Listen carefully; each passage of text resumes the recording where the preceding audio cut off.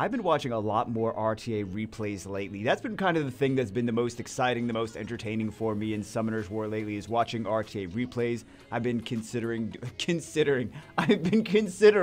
punishing myself with doing some more RTA on my main. I already have. I did a little bit of RTA on my main this season so far. I want to do a little bit more. I want to take it a little bit seriously. I want to see, you know, how we actually rank if I do more wings.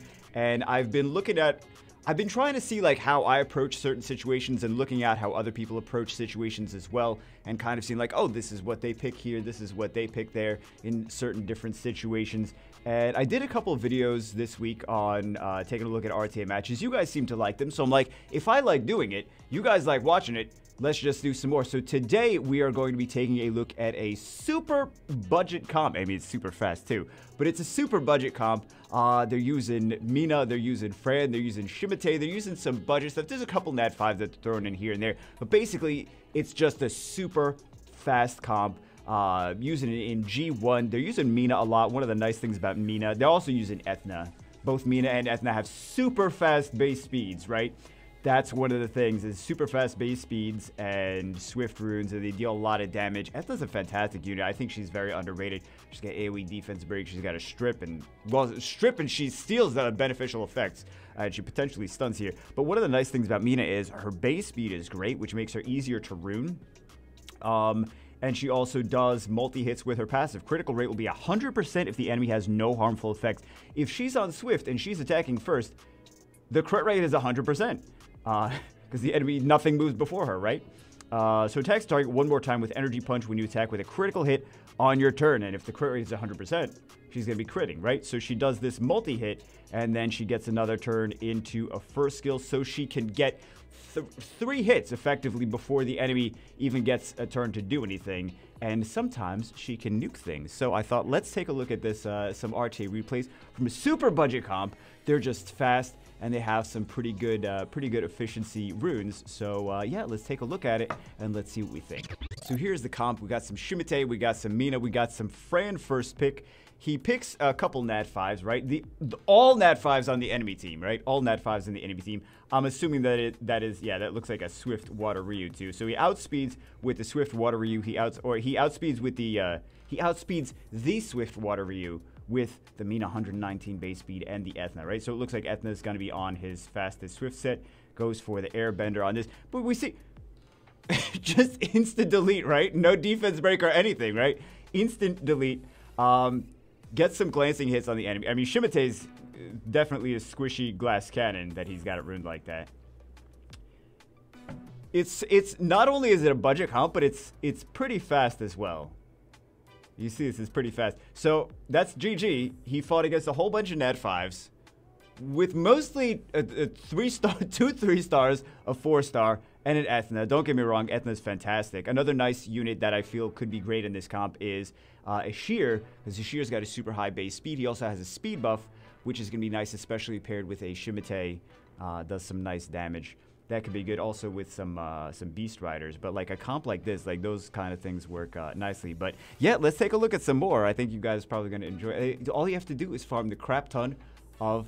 We're seeing this with this comp and with the last Cleave comp. All you have to do is farm a crap ton of amazing Swift runes. Easier said than done. Match number 2, first pick on the enemy side is Fire Art Master. We've seen that a lot lately. He's got 2 speed leads. Picks an Ashubel, right? Picks an Ashubel. Bans the Mina. Doesn't ban the Ethna. Just bans the 3-star, right?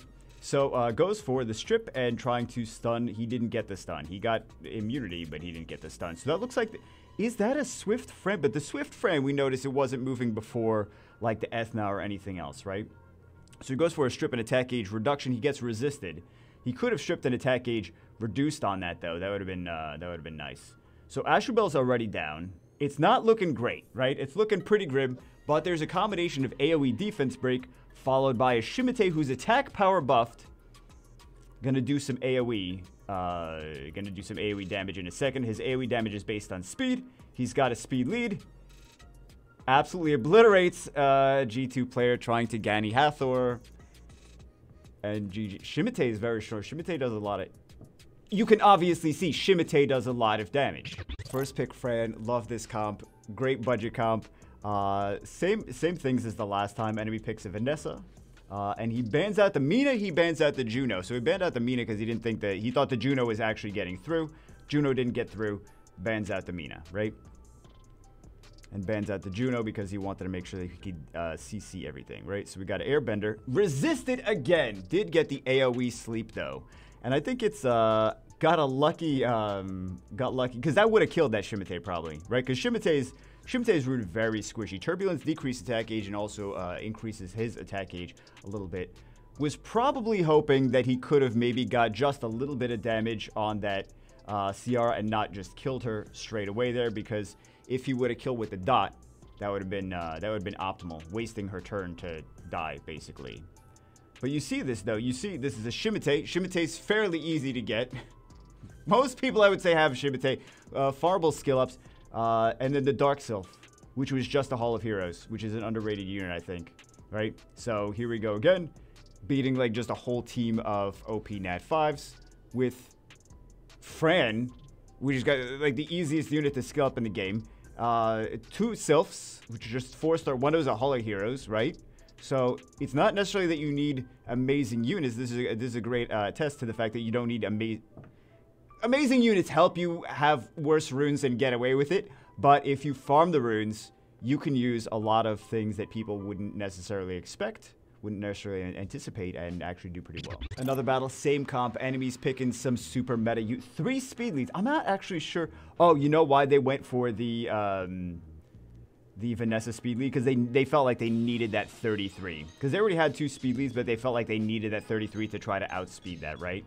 So does decent damage to the Vanessa, even though Vanessa, you know, there's no defense breaks or anything, right? Resisted, double resists. Nothing Ciara can do. Ciara even violent procs, nothing she can do. Gets a capture. So Ryu increases his attack gauge, but he didn't quite get another turn because his attack gauge was completely decreased down to 0 from the skill, and then Ryu's passive increases attack gauge. So he didn't quite steal a turn right there. Usually he does steal turns, but not necessarily always. Then some damage on him. Not 100% crit rate since there was some debuffs on the enemy team. But we see again this comp beating some super meta units. They did actually, H-Black did actually get first turn, but he still was able to come back from this, even though, well, the Shimate was a little bit on the squishier side, right? So Shimate wouldn't have fared as Shimate probably would have gone down pretty fast. But there you go. Next match, a little bit different though. He's picking double Onimushas. He's picking double Hell Ladies. Almost as if it's a gimmick team. He bans out the Ragdoll. He picks double Onimushas and then bans out the Ragdoll, right? So we have an AoE defense break, even though there's... I mean, they were going to have immunity either way, right? So he's got the AoE defense break, mostly just for the monkey, right? So, unfortunately, Dark Demon comes back, brings back the monkey with his... ignore defense skill 2, which is pretty brutal. Gets the kill on Ciara, actually. I kind of thought Ciara was gonna not die from that. But yeah, now he has to worry about this again, right? Now he has to worry about the Dark Demon again. So the thing is, if you leave the Dark Demon until last, that's generally preferable because, I mean, he will do a lot of damage. I feel like the way I approach the Dark Demon is a little bit differently. I try to CC the Dark Demon and then just kill him last and not really worry too much about him. But there we go. There's another one a little bit different. He didn't use the same team. He used the double Onimusha team instead. And he beat 2 LD5s with it too. Next match, back to kind of the same. He doesn't have the double Onimushas. There is a Dark Demon that comes out. So he picks Rocky, gets the Rocky banned out. I wonder how fast... Well, we didn't really see the Rocky the first time. Rocky got banned out the last time. Rocky got banned out this time too. Gets him. He did not get the stun on the Oki, but he does move in. He did decrease the attack gauge, and he does move in with the Fran and gives the immunity there, right?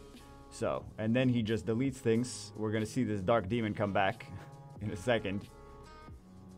We're going to see the Dark Demon come back. We're going to see Dark Demon delete probably...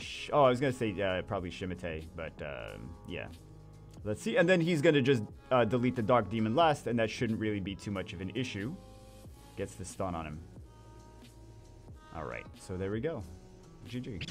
Fairly similar picks from the left-hand side. We've got a CR Okeanos, more Gianna we haven't seen too much of Giannis and Ishungpung, so fairly similar, fairly standard control team from the right-hand side. Why so many people have so many of these OP units this season?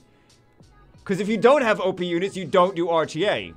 That's what it is. That's what it is. So hoping for a stun on the Moore, did not get the stun, so got AoE, well, would have gotten AoE stripped.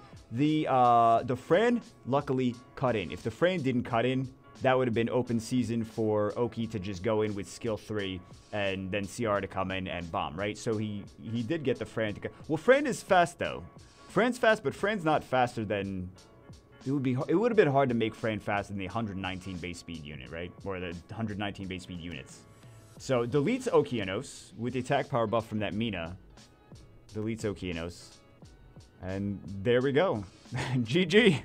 They were just, it's a matter of speed. It's a matter of speed being faster. Even the Fran cut in. Like, again, if the Fran was not fast enough, she wouldn't have cut in. She wouldn't have been able to do her immunity. That would have been very much a different story if she didn't cut in and get her immunity in. Next match, same guy, right? Same first picks from the left-hand side. Picks a Juno and a Praha on the right-hand side. And a Water Dice Magician. Water Dice Magician. Here we go. So it goes for the Shatter. For at least a defense break on Juno, some attack gauge cycling, and then goes for, does he get the ignore defense? He gets 2 ignore defense! It's not huge, but it's 2 ignore defense.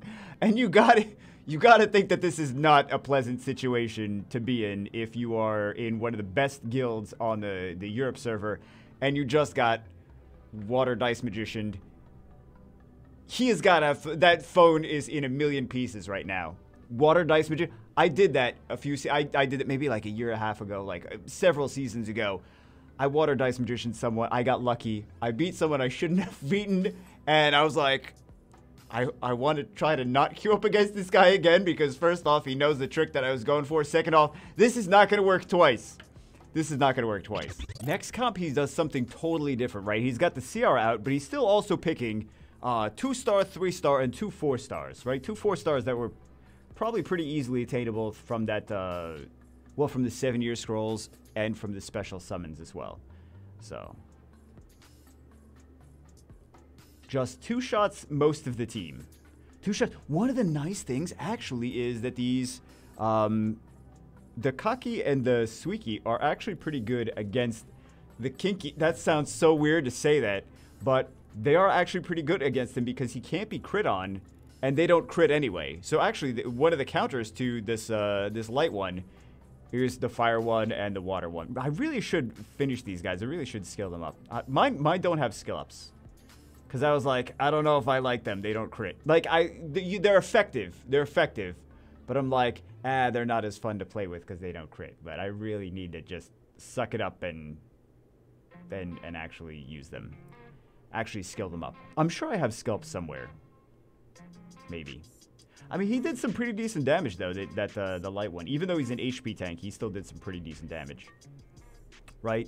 But they just get deleted anyway from the fact that... Because the light one can't get crit on, right? So he got deleted anyway from the 2 units that have a ton of attack power and don't crit regardless and have fantastic multipliers on skill 3. So anyway, that's it for this one. Hope you guys enjoyed it. Hope you guys got a kick out of it. Being able to see some pretty... I mean, look at this. This is a pretty budget comp. Considering, like, there were some hell ladies that he was picking here and there. He picked a Vanessa here. He picked the CR earlier in the match, but then it didn't even get through. And he's beaten some LD5 teams, man, with just 4 stars. It's just the power of runes. The power of runes and the power of picking the right units for the job. But anyway, that's it for this one. Hope you guys enjoyed it. I will see you as always in the next one.